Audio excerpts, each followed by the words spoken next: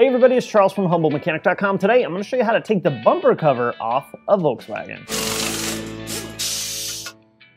So we are doing this job as part of my rehab of fixing my turn signals on my personal car, my 05 Passat.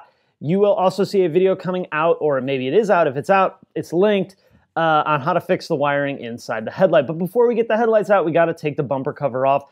This is also step one of putting the vehicle in service position to do things like timing belts, alternators. You don't really have to, but technically you do, and several repairs that require more space in the front of the vehicle. Not going to need a whole lot of tools on this one. You're going to need a T25, going to need a flat blade screwdriver. You're going to need a longer, thin flat blade screwdriver. You're also going to need a T30. So a very simple tool list on this job. My first step is going to be removing the T30s that hold the center grille on, but you don't just want to rip the grille out. You need to release the hood pull, and there's a tab right here.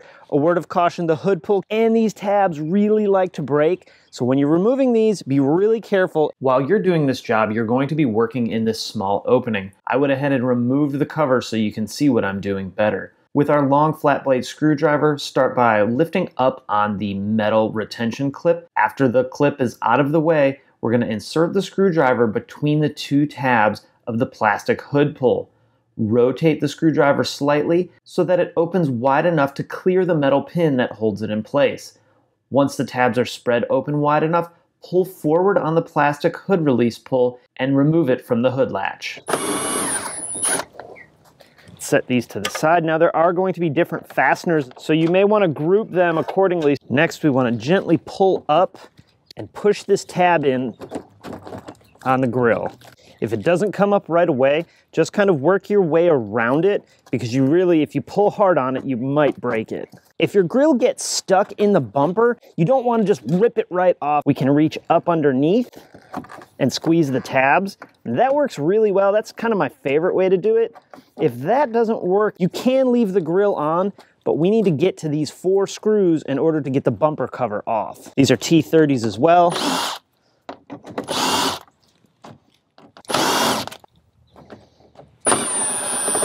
It's not totally necessary, but it's a nice step and not a bad idea to go ahead and put some masking tape along the bumper just to be sure that you don't scratch it.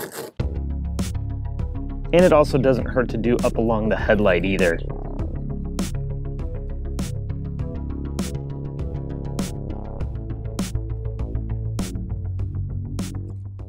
Now for the last group of fasteners we need to get to, it's a little bit easier if we turn the steering wheel.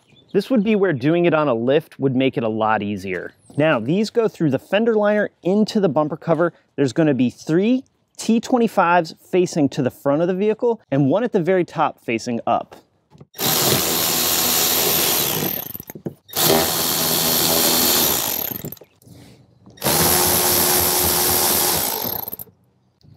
Now this final screw that's facing up holds the bumper cover to the fender, so it's facing up right where the bumper and the fender meet. And of course, everything is the same on the passenger side.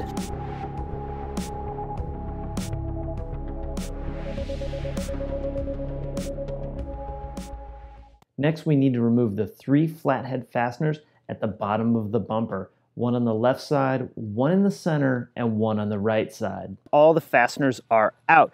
You can see that it's pretty loose. But before we go yanking the bumper cover off, we need to make sure we disconnect the fog lights as well as the marker lights in the bumper. We're going to slide the bumper cover forward and pull it away a little bit, and then go ahead and disconnect the marker light. Usually you just have to pull it straight out. And then of course the fog light connector is going to be located quite a bit lower than that. If you have factory fog lights, it's just 1 connector. In my case, I have aftermarket ones, so there's going to be 2. And then what I usually do is I put the bumper cover back on and go and do the other side. Now we have everything disconnected. We can grab the bumper cover by the center and slide it forward and away from the car. Next, we're going to set the bumper cover on so that we can plug all of our lights back in. So what I normally do is I just get it close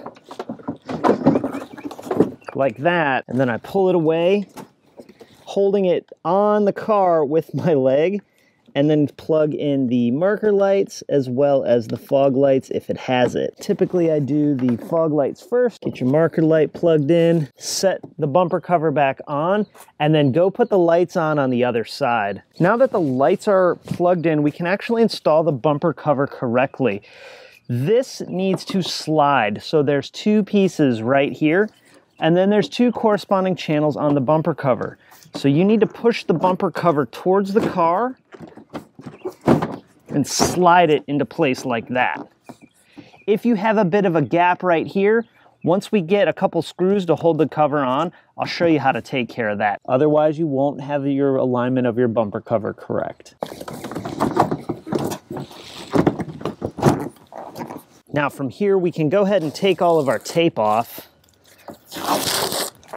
That way we can get a good look at our alignments of our bumper. So this is gonna come pretty close. So that's about what it's gonna look like when we're done. A nice even gap all across the bumper and between the bumper and the fender. Now, I mentioned that if there were too big of a gap, like this stuck out like this, that I'd show you how to fix that. And the way to do that is the screw that comes up from the bumper into the fender is the key for this. So we wanna start the screw, and then if you need to manipulate it or move it at all, go ahead and do it. This one's gonna line up pretty good. Just like that. And now we got basically a perfect alignment on their fender and bumper. Now this side looks pretty good too, so we're not gonna have to make too big of an adjustment for this gap right here. Looks like I'm just gonna need to slide the bumper cover back a little bit, and that'll get it lined up right. I have had cases where you really got to crank down on it to get the bumper cover back on correctly. Those are usually cases where someone has wrecked their car though. Next up, we're going to go ahead and put the fasteners back in at the bottom of the bumper. There's one on the left side, one on the right side, and one in the middle. Next, I like to put the 4 bolts across the front of the bumper.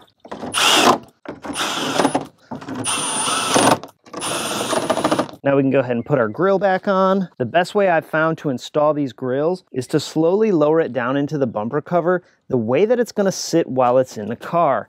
Then what we do is we push it back a little bit to get our bottom alignment tabs and the 2 alignment tabs here, and then just snap it into place. Put our last T30s in.